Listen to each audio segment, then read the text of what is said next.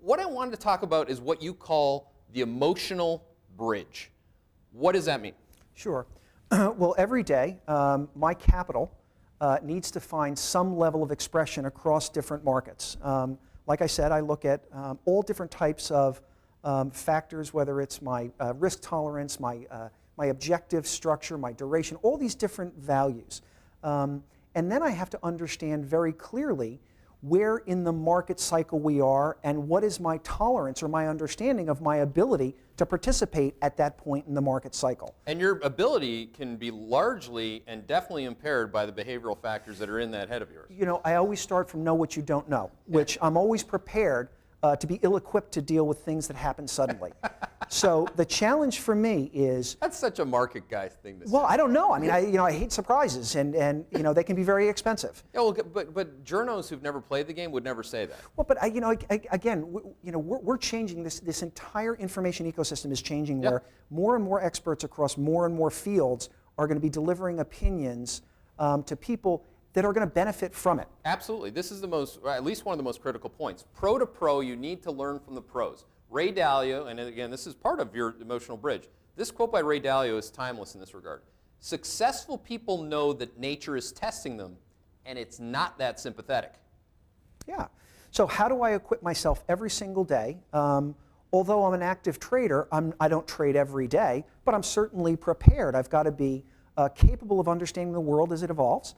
And the emotional bridge is all the different investor impediments that confront you every single day. So even though I may, in my heart of hearts, understand what the right disposition, the right allocation of capital across all the different accounts and all the different buckets, getting the money to the market in the time that is appropriate to do so sometimes is very, very difficult. But it's the most important thing. At least we try to communicate it, and it's kind of interesting to watch people on the outside attempt to understand what we're talking about. But is it not the timestamp, the signal? What you are really looking for is somebody to hit you upside the head and say, do this now. Well, one of the things I used to publish very actively was an expected range calculation. I used to put the calculation out for anybody to use in Excel. It was fantastic. So it helped me. And by the way, I watched the interaction on Twitter on that. I would say 90% of people had no idea what it was. I thought it was one of the best things that I could add to my process. And when you stopped putting it up, I was like, man, I need that thing. Well, all I was trying to do was make myself aware of where in the daily range I was transacting. Because you don't want to buy the highs and you don't want to sell the lows. At the very least, you need to know where they are. So every day there is some expected range. Now there's a lot of debate about what the right series of calculations are to deliver the width of the range. I probably spend, I don't know how many man hours a day that I spend on specific tasks, but that would be number one in terms of time allocation. Constantly tweaking the factors and the parameters within my expected range. That's the most critical thing, and it's dynamic. And do you have the courage at the time that's appropriate to do so to transact at the level of the range where you are? I mean, ultimately, green needs to be low, red needs to be high. It's really hard to do. Well, it's even harder in the social media, kind of news stream that you can see, because I think you call them passive. What do you call them? Passive trend followers? Editorial passive trend followers. Oh, editorial passive trend followers. Well, because it's easy to talk about how high the market is after it's gone high. It's easy to talk about how low the market is after it's gone low. But what you're actually seeing, I'm actually finding, go back 15 years and I look at my decision-making process, and I think of it again like don't swing at outside pitches, or again, don't buy high and don't sell low. And it's getting easier because I see almost the contra stream of that kind of editorial passive trend commentary.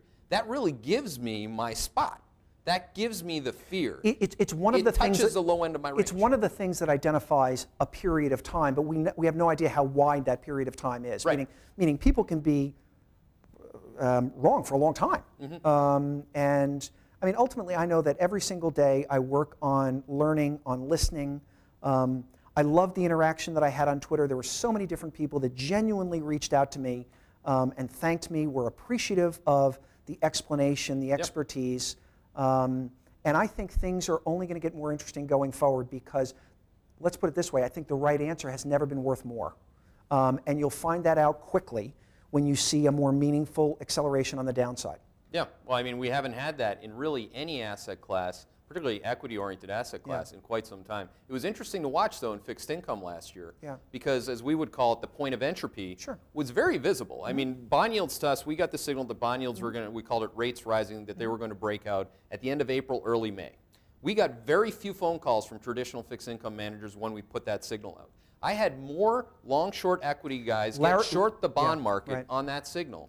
But again, you saw some serious pain on that move. Immediate. On the 10-year yield. Serious and immediate. Yep. And then you saw the shrapnel, which were, which is another thing maybe you could discuss on the bridge. How does it matter to the big player on the bridge, the big gorilla, Bill Gross, was standing on the bridge and he was off the bridge?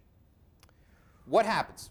Yeah. Well, first of all, don't get killed. I mean, put yourself in a position where you still have the ability to move. But you see that so if they're not going to get killed, what? To me, at least, the behavioral response was this can't be happening because this isn't going according to the prior rules. Well, I can tell very clearly, although I wasn't active on Twitter at that point, I was buying the MUB index, I was buying the TLT, and putting myself in a position where I was buying enough for it to be worthy of attention, but not enough that if there was a continued acceleration to the upside in terms of yields.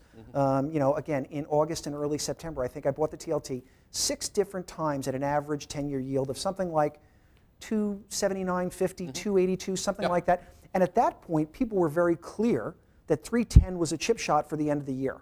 Now, again, when you go back and look at where those securities were at the middle of May, the beginning of May, remember there was a Wall Street Journal article at the beginning of May, bond funds are finding a hard time finding more bonds.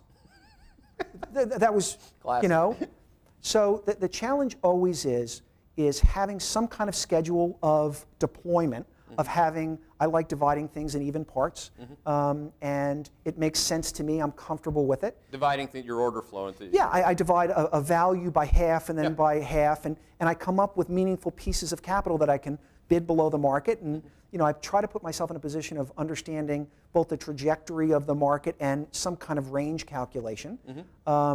And I literally play a game. Can I consistently buy in the lower half of the range? Can I consistently sell? It truly is a game. I think some people who haven't played the game would never understand why you call it a game. But obviously one of the best... I'm not being disparaging. No, it's not. One of the best books ever written, and I suggest everyone reads it, it's called The Money Game. I mean, go back, read it. It was written at a very important time in the market. And I think that a lot of the things that you're bringing to the table here are things that we can dig into more and more and more, because we're going to constantly be learning about these things. But again, if you're making decisions on that emotional bridge, you don't want to buy the highs and you don't want to sell the lows. What you want to do is establish a repeatable process. Like Buddy said, separate it into equal parts. Separate it into whatever it is that you do, but be consistent, because then you're going to at least take the risk of being really wrong out a little bit, which is really what we're all tasked with doing. So thank you very much. If you have any questions on this, I'm at Keith McCullough. He's Buddy Carter.